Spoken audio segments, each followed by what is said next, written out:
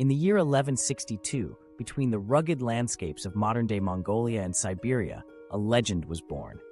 A man whose name would echo through time and history as the King of Kings, a brutal barbarian turned great conqueror. His name, Genghis Khan. Join us unraveling if Genghis Khan was a ruthless warlord or a visionary leader. The answer, perhaps, lies somewhere in between.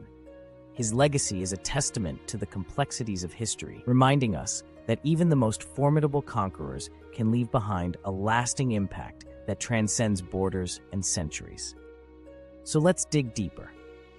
Genghis Khan embarked on a relentless campaign of conquest. In just 25 years, the Mongol army carved out an empire larger than any the world had ever seen, stretching from the Pacific Ocean to the Caspian Sea, spanning over 10 million square miles, rivaling the size of the African continent and dwarfing even the combined territories of the United States, Canada, Mexico, Central America, and the Caribbean islands.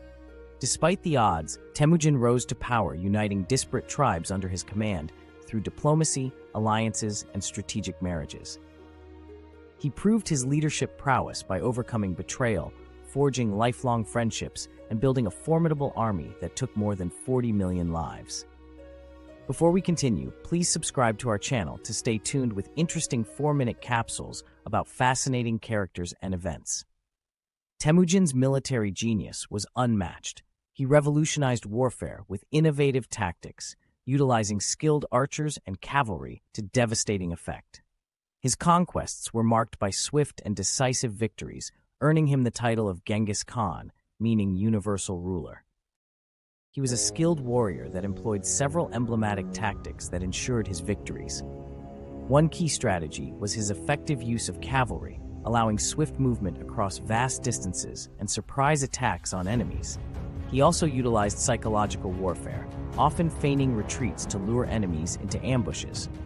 Additionally, he organized his troops into decimal units, enabling efficient command and control on the battlefield.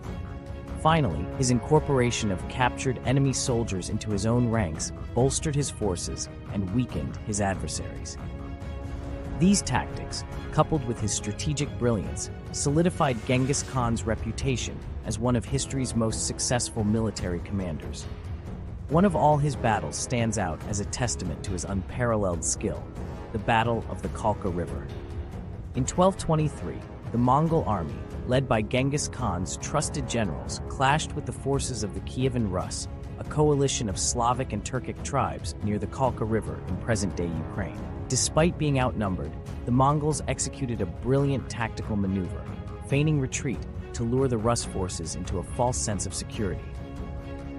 As the Rus pursued, the Mongols swiftly turned the tide, launching a devastating counterattack with their elite cavalry. The Kievan Rus were caught off guard, their lines broken and their morale shattered as the Mongols unleashed a relentless onslaught, showcasing Genghis Khan's unparalleled skill, strategy, and ferocity on the battlefield. But Genghis Khan's legacy is not just one of conquest and bloodshed. He fostered a society based on meritocracy, religious tolerance, and equality. The Pax Mongolica, or Mongol peace, facilitated trade and cultural exchange along the legendary Silk Road, ushering in an era of prosperity and innovation. He was indeed a complex figure.